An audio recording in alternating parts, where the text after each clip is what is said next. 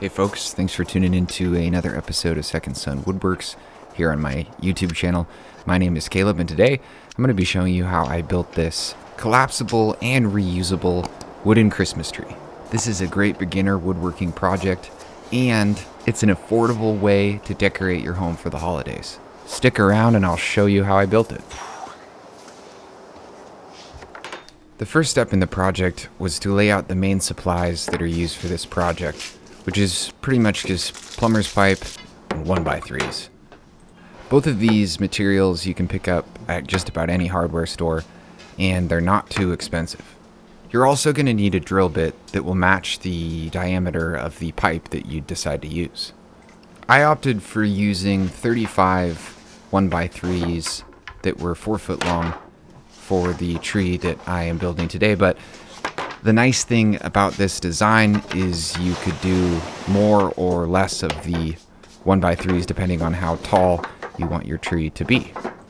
This was a custom project that I was building for somebody last year, and they had decided the height of the tree, and so I got the number of 1x3s based off of that height. Each of the 1x3s is 3/4 inches thick, and I purchased 35 of them, so you can do the math. Okay, I'll do it for you. 35 times 0.75 equals 26.25 inches. But that will only be the height of the wood. The actual overall height of the tree will be dependent upon the pipe and a terracotta pot, which you can see I'm bringing into my shop right now with the client. Listen in. Yeah. I kind of like the look of this one, that's why I got it. But I also don't want to have, I mean, it doesn't matter that much. Right, well I can admit, so if you imagine the tree's gonna get cut out of this. Right. And then the pole will go through the middle and it'll just sit on there. Okay. I don't think she like attaches it or anything. I think it's just kind of free, like gravity holds it all together. You know, kind of sit. Oh yeah, and then you can rotate them or make any design. Exactly. Yeah. As far as I could tell from that. So I mean, how do you know on weight of the wood versus the depth of the face? Yeah, I mean, I'm sure there's maybe some sort of crazy equation out there, but some mathematical equation. Yeah, but So we ended up going with a different terracotta pot because both of those were just a little bit too small when it came to balancing the tree. And when I was referring to a she, I was referring to the article that I used as instructions for this project. Jaharn Quinn from S'more Home put together a really nice blog post on how to make this tree. I will put a link below in the description. For the trunk of the tree, I used 3/4 inch black plumber's pipe, and I used 2 different pieces, one for the top section of the tree, and then one for the section of the tree that would be inside of the terracotta pot. And I used a coupling to join the two, and the coupling actually fit the bottom of the terracotta pot. You can see here that this terracotta is just a little bit bigger. But as you can see, the coupling fit perfectly, the little hole that was already drilled. The added benefit to this design is that it's super easy to take it all apart. Once I had the trunk of the tree and the base figured out, I went back over to the 35 pieces of 1x3 by 4 foot, and I clamped into my workbench using a couple clamps on one end and then a 4x6 clamped to the opposite end so that I could squish all of the boards together. And now I will be marking out the tree, which is super simple. You just need a straight edge, and you need to find the center of one of the boards that will be the top of the tree, and then make sure to subtract the size of the hole so that the top piece has enough width to be able to drill a hole through it. And then you can mark the outline of the tree along each of the pieces, and this line will ultimately be transferred over to the flat face, but this is the overall shape of the tree.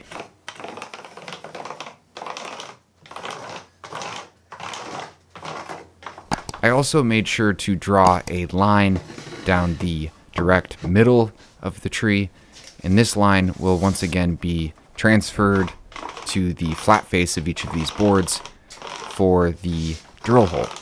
And the drill hole will go right through the middle of each of these boards.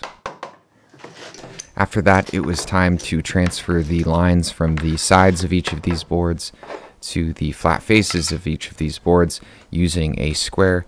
These 3 separate lines will serve as a reference for when I go to the miter saw to cut each of these boards down to length, as well as when I go to the drill press to drill a hole right through the middle. And I also used a hole punch to get the holes started for the drill press. I had to do this for every 1x3 that I had, so that's 35 times, and it took a while. So why don't I speed this up a little bit?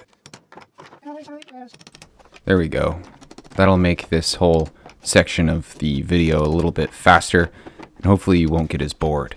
As you can see, the lines are slowly getting farther out on each end of the 1x3s that I'm doing, and that's as the tree is getting wider down near the bottom.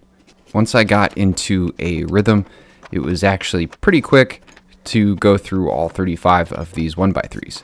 As I mentioned earlier on in the project, this design could be used for a tree that is smaller or larger than the one that I am doing, and you would just increase or decrease the number of 1x3s that are used and make sure you have a bigger pipe. I really like the idea of doing one of these trees that's just a bit smaller, so if somebody out there does that, let me know, send me photos. Okay, once I had finished transferring the lines and starting the holes, I went over to my drill press and installed 1-inch wide Forstner bit. Before moving on to drilling all of the holes for all of the pieces, I just wanted to do this first test piece, and I ended up having to do the little hole punch on the other opposite side of the 1x3 so that I could do a complete hole through. The very first 1x3 will actually be over the coupling that I used to combine the 2 pipes, and thus the hole needed to be just a little bit wider than the holes for all of the other boards. And you can see here that it inserted right over that coupling, and it worked. And I think as I add more pipes, there will be more stability. Once I had finished testing the fit of the hole, I went over to the miter saw and quickly cut that first piece down to the right length. And then it was time to move on to doing a bunch of drilling. And before doing all the drilling, I switched the bit that I had in the drill press for a 7/8 inch bit. Since I'm using 3/4 inch black galvanized steel pipe, this will give just a little bit of extra space for the pipe. So before drilling the holes for the other 33 1x3s, I went over to the pipe and once again test fit the 1x3, and the fit was actually pretty tight, and I ended up having to adjust a lot of the holes later on in the project, but it did work, and it was time to drill all of the other holes. So since I needed to do 33 additional boards, I set up both my drill press and my miter saw so that I could quickly drill the holes for each of the boards as well as cut them down to the length. And overall, it went pretty fast. But again, so that I don't lose you as a viewer, I'm going to go ahead and speed this up. I don't want any of you folks out there with ADHD to click away. So stick around and I'll speed this up. Now, as you sit back, relax, and watch this ASMR-like woodworking video, I want to take a moment to ask you to subscribe to my channel and hit the little bell icon next to it so you stay notified when I release new project videos. This really is a great way to help my channel out. It attracts new viewers, and it also will ensure that you watch my videos as I publish them. In addition, you should go check out my other social media accounts, my Instagram and my TikTok, where I post shorter videos and other content. Also, if you haven't checked out my website, you should check that out. And if you're interested in a custom woodworking project, or if you want to buy some locally harvested wood, reach out.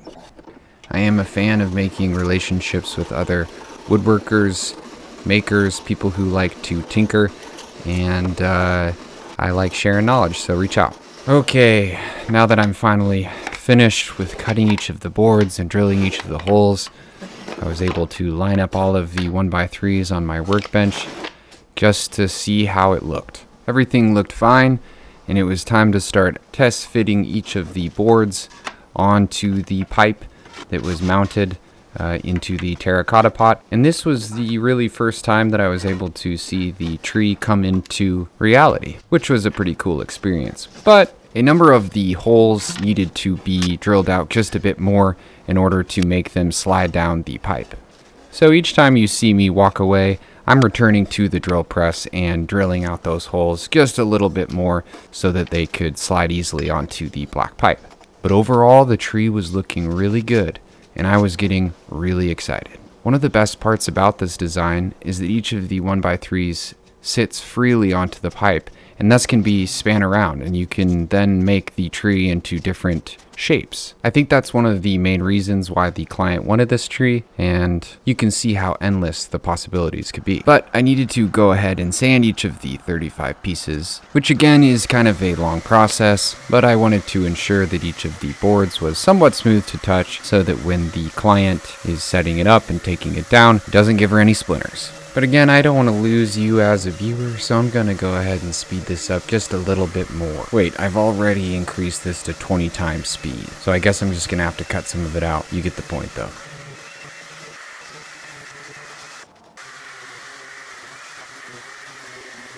And just like that, I had all of the pieces sanded, and I was ready to set the tree up because the client would be coming over and picking it up very soon. We're now coming to the end of this project video, and I want to thank you for watching. Hopefully you found this video to be educational as well as useful. I'm hoping that there'll be a number of people who will build this tree and potentially send me some photos. This really is a great project for woodworkers who are just getting started. As you saw, the tools that are used are pretty easy and good ones to have on hand if you're going to be a woodworker. A miter saw and a drill press are two of the really essential tools. Anyways, I added a nice little ribbon at the top to make it look a little cooler. And the client actually sent me a photo a week or so after she picked it up of the tree after her and her family had fully decorated it for the holiday, and it looked really nice. If I was to do this project again, I would put some sort of flange at the bottom of the pipe that's within the terracotta pot, and I actually ended up recommending this to the client to give it just a bit of more stability when it's all loaded with the pieces of wood. But overall, I was pretty satisfied with how this project went, and I'd like to know what you think, so put some comments down below. Anyways, I appreciate you watching, and the client is showing up, so I'm going to go ahead and have to show her the tree and make sure that she is happy with it. Hey Betsy. Oh, I love it. Like it? Alright folks, that's it for today. Thanks again for watching, and I hope you enjoyed this episode of Second Son Woodworks. If you have any questions or comments, leave them below. Make sure to hit the subscribe button, and stay tuned for another episode in the future. Alright, build something cool. Bye.